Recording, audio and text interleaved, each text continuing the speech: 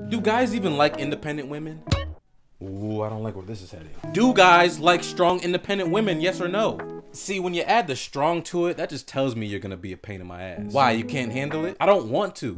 It's a headache. How? I have a great career and I make tons of money. I could pull up to a KFC drive-thru and fantasize about a happy future with a pretty cashier. In other words, we don't care about your money. All you need is a decent looking girl who takes care of herself, is low-key, has great character and morals, and isn't annoying. She could be a teacher. That's perfect. Okay, so where does that leave all the women who sacrifice so much and work so hard to get to the financially prosperous person they are today? Look, there's plenty of guys who like girls like you. You just don't like those options, which is okay, just don't complain. Boss chicks do great in every aspect of life, but I notice when it comes to dating, it's like those J. Cole lyrics. The good news is, you came a long way. The bad news is, you went the wrong way.